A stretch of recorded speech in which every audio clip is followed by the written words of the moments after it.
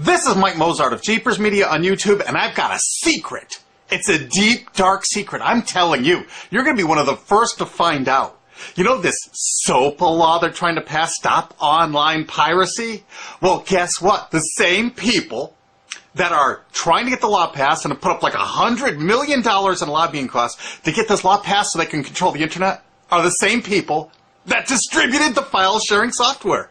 That's right. They're the ones that actually profited from the distribution of the software and taught people how to use it and then turned around and sued people like you for billions of dollars. They did. I'm not kidding. Just look up Joel Tenenbaum. They've sued him for hundreds of thousands of dollars. Poor college kid. They sue single moms for millions for downloading 24 songs. Hey, Google the name Jamie Rassett Thomas. Look at that. They sued and got $1.9 million judgment out of this single mom, and you are next with S.O.P.A. They're going to sue you when S.O.P.A passes. They want to make even a little bit of copyright infringement a felony online. If you do like a little karaoke song, or you have your wedding's first dance, you have a copyrighted song, they want to make you a felon and put you in jail and sue you for hundreds of thousands of dollars. They've done it before to little innocent kids. And you think, oh, I'm not in the United States, I'm fine. No, they're passing this law so they can send in the troops to arrest you and shut down websites in your country too. No kidding. Hey, if you don't believe me, look at this article. British student faces extradition to U.S. over copyright infringement. A 23-year-old British computer student faces possible extradition to the U.S. for linking to copyrighted content on his website. He didn't even post copyrighted material. The student, Richard O'Dwyer, was accused of copyright infringement after setting up a website, TV Shack, which had links to thousands of movies and TV shows, but did not host them. He just linked to them. But our government, under Obama, sent in the U.S. Department of Immigration. They're insisting that the UK ship him to the United States so we can put him in prison for 5 years. And what he did is not illegal in the UK. But our government is insisting, and they may even storm England to get him, to bring him to justice here. They're going to use this to take over the internet and shut down sites like YouTube and Twitter and all your favorites so they can control it. So you have to watch their lame-ass, worthless TV shows. But you know what?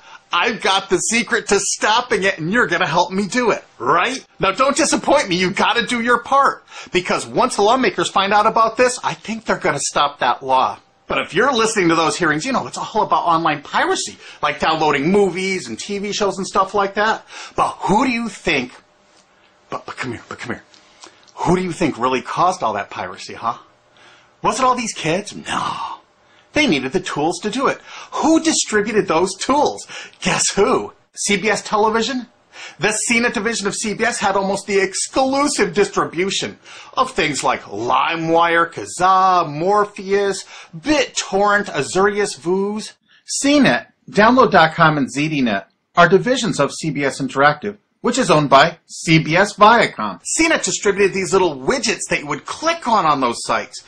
CNET would host the software on their own servers after they've tested it for effectiveness, after their editors approved all the copy and all the pictures, after they tested it thoroughly to make sure it worked perfectly. Then they'd allow it on their site, and they'd give people this widget because the more downloads that appear on CNET's charts. Because at one time, CNET was a very popular site, and they wanted to be on those charts, so people would say, ooh, the most popular download of the day, I want to be there. Right now you're saying, hey, a lot of other sites had that software besides CNET. Oh, yeah, they did.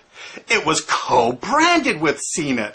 That's right. They made deals where they would distribute their content on sites like AOL, MSNBC, ESPN, Disney's Go.com. Hey, now it's time to wake up. These S.O.P.A supporters, most of them distributed the file sharing software and taught people how to use it. But before I go on, I have to explain something. File sharing software is perfectly legal. However, under the MGM versus Grokster U.S. Supreme Court ruling, they held that one who distributes a device, you know, the file sharing software, with the object of promoting its use to infringe copyright, as shown by clear expression or other affirmative steps taken to foster infringement, is liable for the resulting acts of infringement by third parties. This is regardless of the device's non-infringing uses. In other words, you can distribute it, but you can't encourage anyone to use it to infringe copyright. And do you know what? CNET and CBS did just that thousands of times. Hey, you S.O.P.A supporting music rights groups, listen up to this. Now, here's one of those ESPN, Disney, CNET co-branded pages. And what do we see here? One of the MP3 Insider file-sharing SmackDown tests, something they commonly did for quite a few years. Why did they use Britney Spears and Beatles and known artists? Disney, you put it on your ESPN site for the better part of a decade?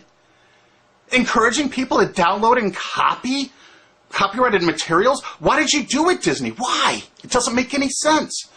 But why would Disney even have their own branded piracy software, branded for Go.com, one of their portals? That's right, the Walt Disney Company that's plowing millions into getting S.O.P.A passed has a ghost of file-sharing past. Their own branded file-sharing service to get free MP3s branded the Go Network. And they use Scour as one of their search engines, and what do you know? They were suing Scour at the exact same freaking time. They were suing it and using it to help people procure songs. Disney, I thought you supported S.O.P.A. That's right, guys. Disney's one of the key supporters of S.O.P.A. and enjoyed a decade-long distribution deal with CNET for all those downloads. Another one of the key supporters of S.O.P.A, Warner. The Warner Corporation distributed this software through their AOL portal for years and made a bundle doing it. They distributed Kazaa, for God's sakes, BitTorrent. They did them all. AOL? Oh, no, you didn't, AOL, because you were part of Time Warner. They're leading the charge for S.O.P.A. And did you know that the co-founder of CNET, Shelby Bonney, was actually on the board of directors and the chairman of the board of CNET and on the board of directors of Warner Music Group at the same time, distributing all this file-sharing software while Warner was actually distributing this material through their AOL portal. It just doesn't make any sense. Why would they do that? Why would all of the entertainment companies, it seemed, distribute all this software and encourage people to use it to infringe copyrights when no one else was really distributing this software? And AT&T Broadband Online was in partnership with Comcast. What did they distribute? No, not Kazaa. Yep, that's right. They offered all the co-branded software downloads of CNET, including Kazaa, 281 million downloads. And don't forget that CNET had their own built-in search engine.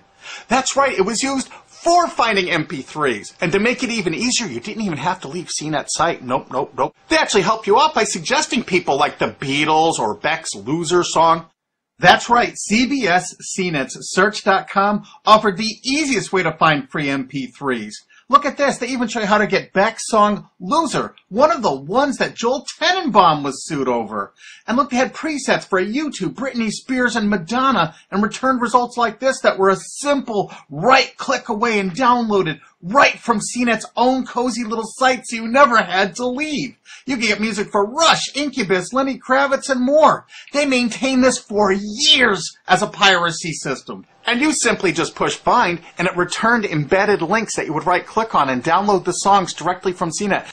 They made hundreds of millions of dollars doing this, guys. Hundreds of millions of dollars, while suing kids for using it exactly as they instructed. You got a lot of splaining to do, CBS. A lot of splaining. We can't wait for Discovery. NBC was a big investor in CNET. Bet you didn't know that. And Paul G. Allen from Microsoft, he was a big investor in CNET.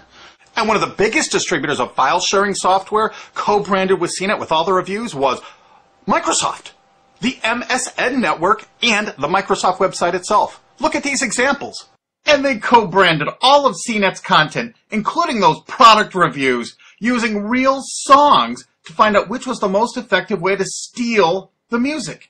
Of course, real titles, real names, and they covered Grokster, Morpheus, Kazaa, BitTorrent, everyone. They used known copyrighted songs. They used known copyrighted material to test and show the effectiveness of this software. They left those reviews up for over a decade, linking directly to the software downloads. What do you think the intent was? Can you say inducement? And of course, LimeWire. LimeWire too? And Microsoft also distributed the content directly from Microsoft.com co-branded and made distribution deals for a profit with Kazaa. No way. Well, Microsoft themselves distributed BitTorrent right on their MSN site. They featured it, their proud investment. It's strange how the content licensing partners for BitTorrent just happen to be most of the people supporting S.O.P.A. And they know it was used for piracy. The CNET writers admitted that it was the king of piracy online, that you could use it to procure copyrighted materials. They advertise that fact all the time in their editorial copy with hot links to go download it so you can get the material yourself. And let's not forget that CNET distributed all the DRM removal equipment. That's right, Download.com is a division of CNET. And what they did is they distributed DRM removal software for everything. Blu-ray, video games, just about everything. Now, book publishers are some of the biggest supporters of S.O.P.A because there's a lot of piracy of ebooks going on online. Of course there is, because CNET and ZDNet distributed all the DRM removal software to strip the DRM out of those books. That's why there's so much piracy. They offered a cornucopia of DRM removal software for everything. Why would one of the big entertainment companies, CBS, Viacom, that's leading the charge for S.O.P.A distribute this material? To create an aura of copyright infringement. So when they go in to see these lawmakers like these senators and congressmen, they're going to say, look at all the piracy. There's so much piracy going on. We know because we caused it all to happen ourselves so that we can control the internet. That's absolutely what happened, and you need to get this video through to every lawmaker in the world. I'm counting on you to do it. And you think that's not going to make a difference? If those lawmakers see this video and the evidence we have, they're going to say, whoa, these are all the people that sent lobbyists into my office this week about all this piracy. Why the hell have they been distributing this software for a decade as the exclusive distributors? The virtual exclusive distributors. Why would they do such a thing? They're doing it to control the internet, guys. And you have one chance to stop them before this all passes. And this is it. You want to be a hero, you get this to as many lawmakers in your country, attorney general's offices in your state, your senators, congressmen if you're in the United States, or the lawmakers in England, Australia, whatever country you're in. You're going to find out that CNET, ZDNet, that division of CBS, has offices in like 50 countries around the world. There's 50 different entities to sue for your country to recover damages. You have to get this video to every lawmaker in the world, even in your own country, because in your own country, I know your country's cash-strapped and they're going to come after you taxpayers like to get more money for their treasuries. Why not just sue the people that distributed the piracy software and caused all the piracy to happen? We've already been contacted by a half a dozen countries. We're giving them all the evidence we got, which is tens of thousands of pages, actually over 100,000, I think. It's hard to keep count. There's so much evidence. And all this evidence was gleaned from public sources on the internet. There's no secret hidden documents here. I just asked the lawmakers to drag these people into court, show them this evidence and say, why did you do it? How come you're here before us getting us to pass these laws when you were the ones that were the only ones that distributed the software at all and you profited from it? What did you expect was going to happen? They were going to use it to trade baby pictures? Hell no. Their own testimony in court for years in copyright infringement lawsuits said specifically the software was only used for copyright infringement. And they knew it. And they profited from it. And they intended for people to download it and use it for copyright infringement. So they could go crawling to these lawmakers and throw hundreds of millions of dollars at them to get laws to control the internet and take down sites like YouTube and Twitter and Tumblr and all your favorites. And you're not going to let that happen. Alki David, the famous billionaire, has put up millions of dollars. And he's representing artists and writers that got wronged by this. You know what? They're going to get their damages from CNET and CBS. Big time. And we want answers, and we're going to get them. So if you care about your future, you're going to distribute this video, and you're going to make sure every lawmaker sees it.